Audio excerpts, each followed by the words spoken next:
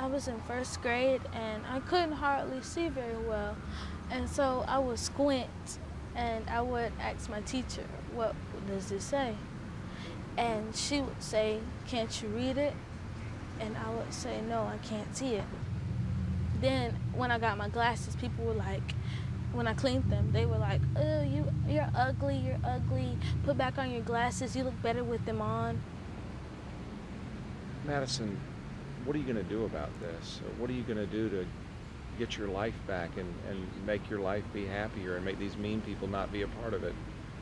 I go to the guidance counselor, and she talks to all of us, and she asks them, why are they doing this to me?